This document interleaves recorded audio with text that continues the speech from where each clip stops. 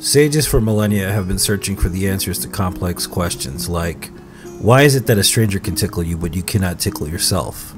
Or can you beat Dark Souls 1 and 2 at the same time with one controller? I will have to explain. Dark Souls 1 and 2 are considered some of the most difficult games ever made, and since I am a certifiable psychopath, I thought it would be fun to complete both games simultaneously, with input for both games coming from a single PS5 controller. Let me give you the ground rules.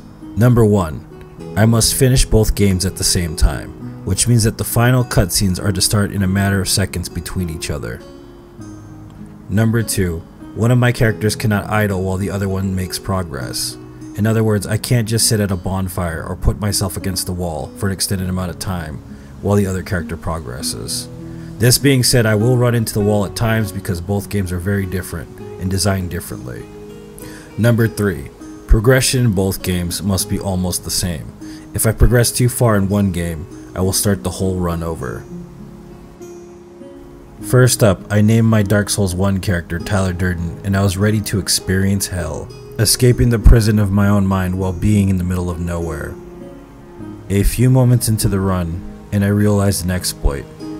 When cutscenes play in one game, I would gain sentience in the other, allowing the freedom of progression without being hindered.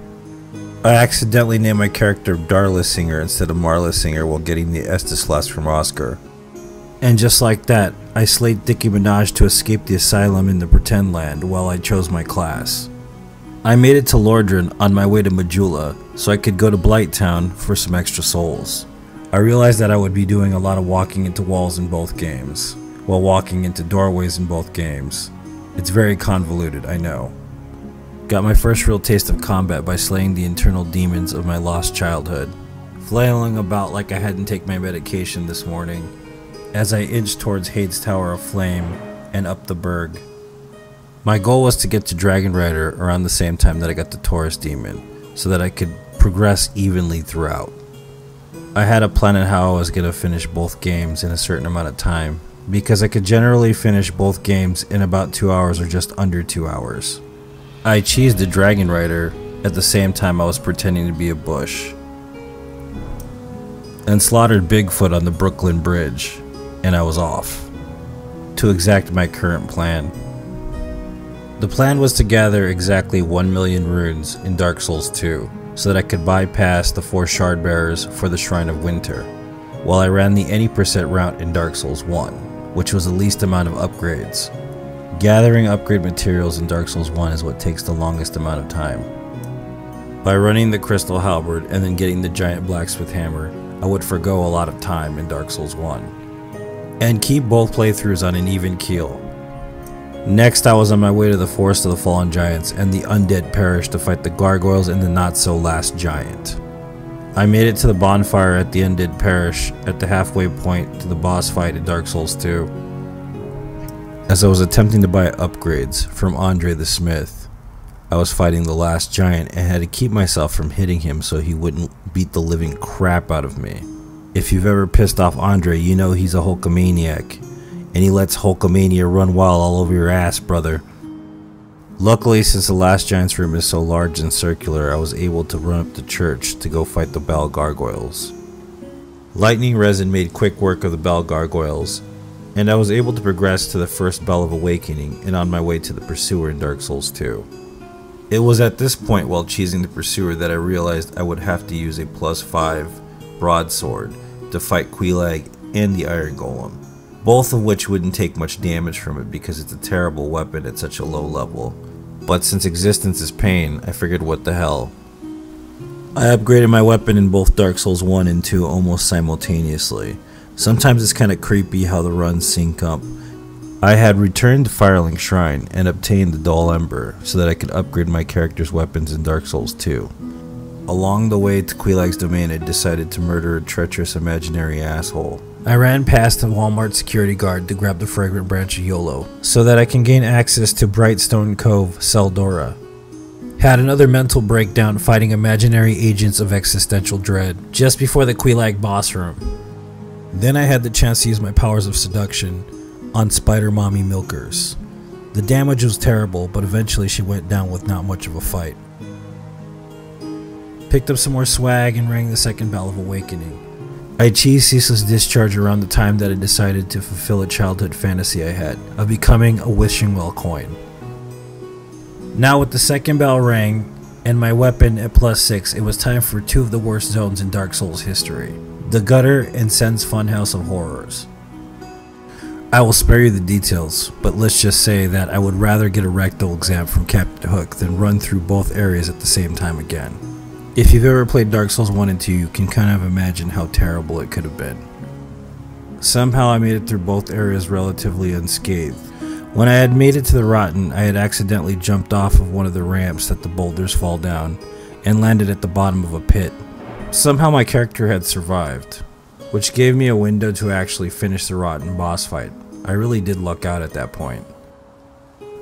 I made it to the top of Sen's Funhouse around the time that I started my date with Great Value brand Quelaag. Murdered another steaming pile of crap while running from my heterosexual tendencies.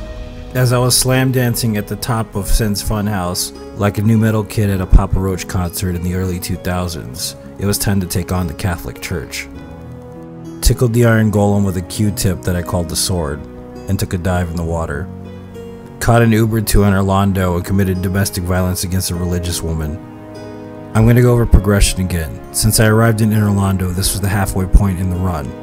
And since I was farming the Rotten to attain 1 million blood echoes, I needed to make it to both the Lord Vessel and the final Bonfire Ascetic around the same time to be even in both runs.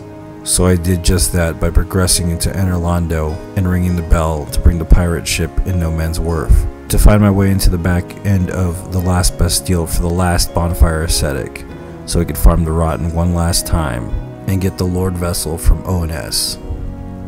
The run was progressing as smoothly as it possibly could, even though it felt like I had sat on a pair of scissors that were sticking out of a park bench on a hot day in Arizona sun. I gutted a fat man covered in gold, and went after the final Bonfire Ascetic to kill the final Rotten. As crazy as it sounds, I synced up the next boss fights together on purpose to see how difficult it would be, which was a complete mistake like when Miyazaki made the Dark Souls games. I must have tried for at least 2 hours to fight both bosses together and ultimately ended up barely winning in the end. But at the end of a traumatic event, does anybody truly win? I'm going to tell you, I definitely didn't. I'll be left with emotional scars on my brain for the rest of eternity. I made it to Bed of Chaos around the time that I made it to the Shrine of Winter. I was able to open it because I had gotten my soul memory to 1 million. I delivered the killing blow to Bed of Chaos while being attacked and accosted by a poison hollow. What surprised me was the amount of symmetry that was happening between the runs. I was getting better at running both games simultaneously with one controller. Was it perfect? Of course not. But I was getting much more skilled at it. And I began to feel better about the run since I was on my way to the castle and we were towards the last leg of both games. But of course the next roadblock would come. I was going to do another 2 areas that were extremely difficult together. I was on my way down to the catacombs, and at the same time I was on my way up to the castle, which means that I would be doing the Tomb of the Giants and the Shrine of Ramana at the same time, which are 2 of the most difficult areas in Soulsborne history as well. I butchered a virgin who was grieving for his dead family, and entered into the chaotic darkness that was the Tomb of the Giants. Now I'm going to explain why the Tomb of the Giants is absolutely terrible. It's pitch black in there, and there are a ton of enemies waiting around every corner, not to mention all the steep cliffs that you can fall directly off of and die instantly. Shrine of Ramana isn't any better, it's just different. There are also steep cliffs that are hidden underwater so you can't see them directly. Not to mention the enemy placement and the amount of enemies and the types of enemies that are in Shrine of Ramana. There's a bunch of sniper sorceresses all over the place that love to shoot you from afar. It's a clusterfuck and a pain in the ass to get through. Anybody who's played Dark Souls 2 knows how painful it is to get through Shrine of Ramana. So now imagine a sandwich with both turds inside of it. And believe me, this turd sandwich tasted like shit. I finished off Nito's smoked ribs on the halfway point of Shrine of Ramana. I had to continue down the paths and work my way towards Sif, the big blue dog. I joined the local neighborhood gang by talking to the cracked out wall kitty. At about the time I was carving up mushrooms for my spaghetti meal. Got mugged in Detroit, Michigan while fighting one of the weirdest bosses in Dark Souls, the uncircumcised demon of Schlong, which is basically a frog with a giant foreskin face. It's very terrifying.